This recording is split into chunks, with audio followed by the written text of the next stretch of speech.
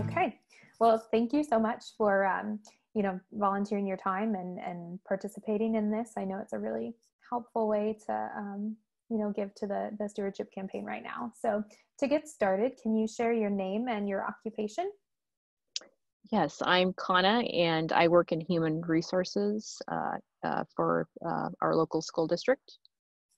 Nice. And can you share a little bit about your religious background? Yes, I essentially, my parents met during the Vietnam War, and so a lot of my religious upbringing was centered around traditions that my mom brought up with me as a Buddhist. And so I grew up in a logging camp in Southeast Alaska. After my parents got married, my dad moved to Southeast Alaska because his parents were working in a logging camp as cooks. And so I then got acquainted with kind of more what I guess it would be Catholic, the Catholic religion, because the owner of the camp, his wife would bring in priests and bishops each month to hold mass. And so I was always very interested in learning more about religion, and just I had this spiritualness within me that I always felt like drawn to being in community with others. And so I would go to the mass on my own without my family because they were not Catholic, and my dad was in support of that. And then when I went off to college, I ended up going to Northwest Nazarene College, because when we moved from the logging camp to Sitka, Alaska, I got acquainted with the Nazarene Church through the doctor who had delivered all my siblings and myself.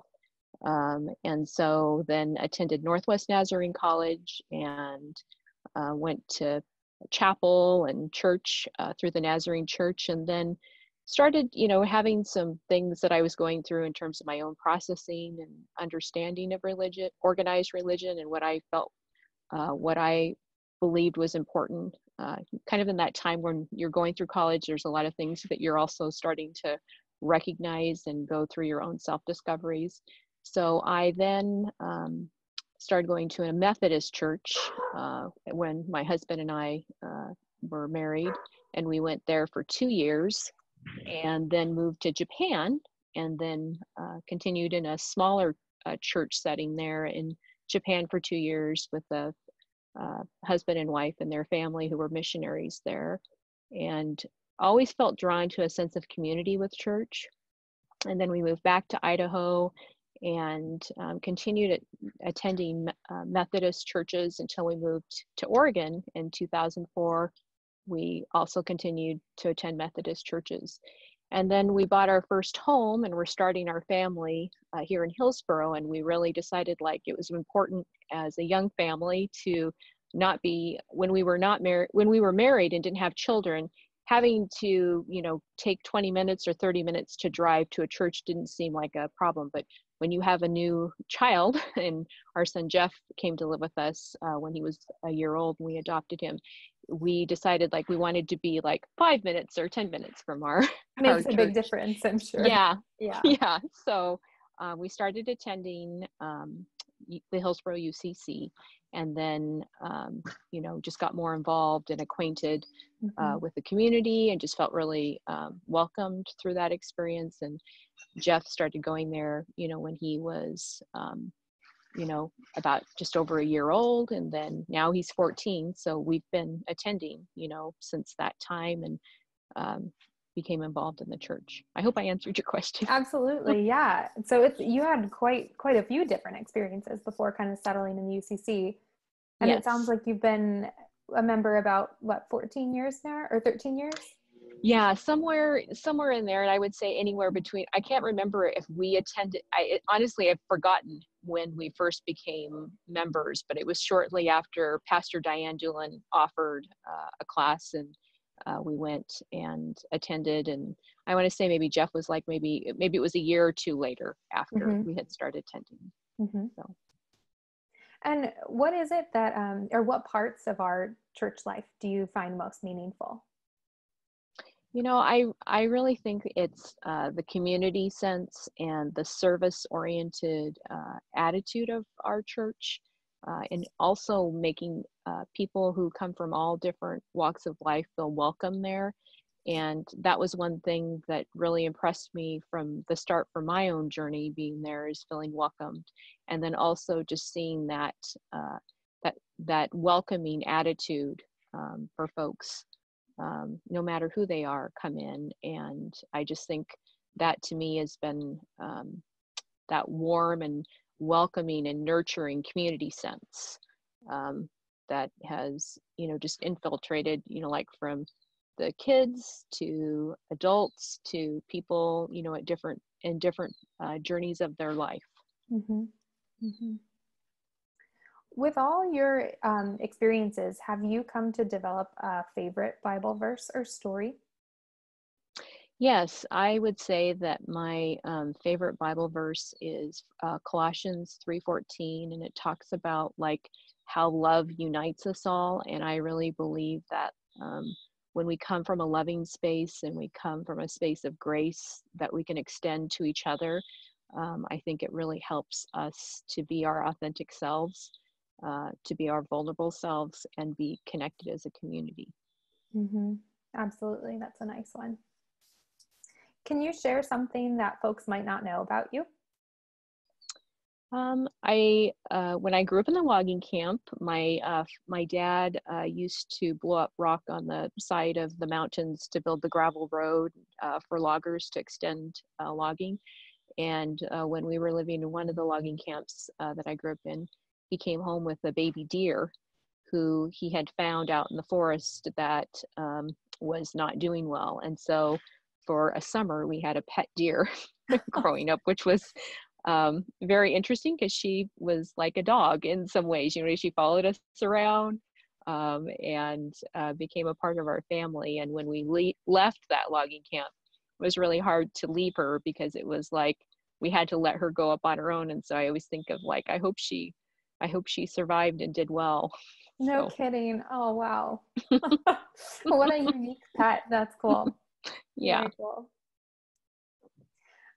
So I wanted to ask next, how and why do you support our church financially? That's a really good question. And I think it's taken me a while to kind of process my thoughts around that. But I think for me, it's we tithe each month because we believe we've been blessed, and we want to share that blessing that we've been afforded to support the church, not only the physical building of the church, but also the spiritual and community ministries that the church helps within the community and outside of the community on a worldwide level. And so I think I've just seen that when I can pass forward or move that blessing that I've had in my life onto others, then I feel like there's a sense of meaning and purpose to my own giving and to our own giving as a family. Absolutely. Yeah.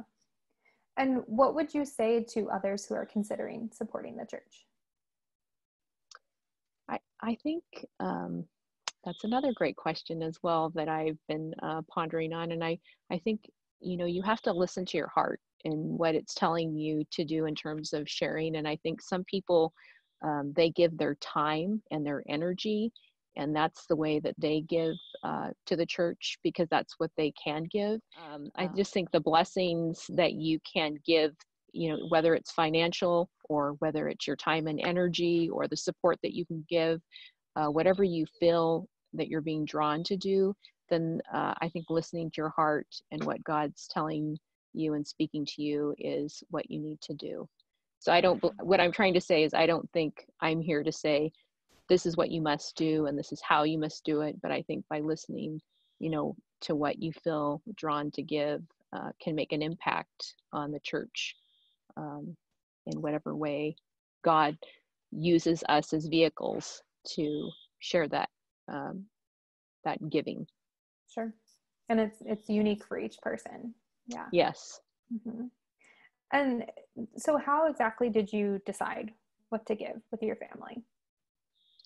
I think one of the things that just over time in the blessings that we have been afforded financially as a family, we felt that giving a portion of what we've been given allows us to see how we're making a difference in our community. I know that that some of the funds goes to help with even just some of the changes and remodeling that's happened to the church. We've been a part of that process, and so it's nice to see um, that there's that impact. But I also see that there's an impact just by what we've been given to give back to the church, in other ways. And so I think for us, we try to give a percentage where we feel like is making an impact for what we've been blessed as a family. Mm-hmm. And if you're comfortable saying, do you give weekly, monthly, or annually? We give monthly, and I think for us that goes in line with kind of like for us budgeting those pieces. As we get paid monthly, then we can give monthly, and we typically pay at the end of the month after we have had our payday and those things to be a part of our budget. Sure. And how right now have you been personally impacted by COVID-19? I'm sure working with the schools, it's been quite a change. Yes, I am being in human resources. I'm about the human connection, and being an educator, I really feel that connection is so important as we serve our students and families. And I feel like the impact of COVID-19 is that there is a distancing that's happening because we have to do the physical distancing. But at the same time, there's also this better understanding that some of our staff are getting to see around what's going on in the lives of our students, because now we're seeing into each other's homes and what's going on, and finding out what is needed of our students at this time. And I really think a lot of that focus on social emotional well-being has come to light even more so through this COVID-19 experience. Absolutely. So, lots of birds. It's nice. What a beautiful day out, huh? Yes. Mm-hmm. So finally, what is one hope or prayer that you have for our church in the next year as we grapple with this impact of COVID-19?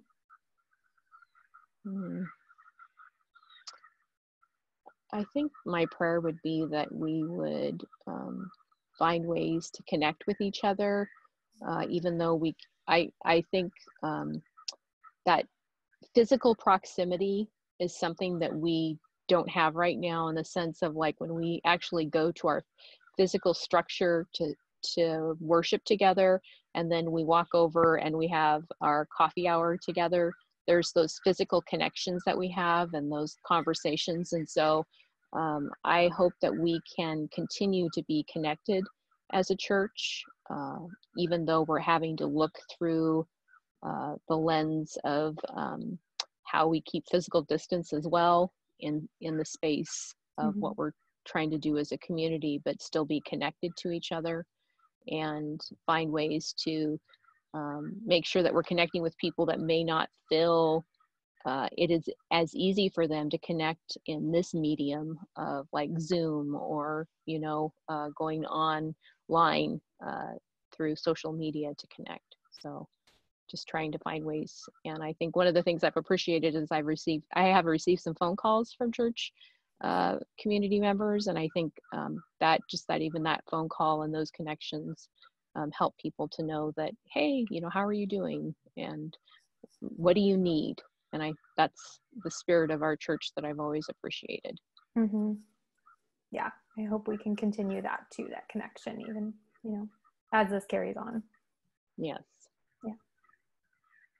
Well, thank you so much for sharing and taking the time to chat today. It's been really nice to chat with you. Same here.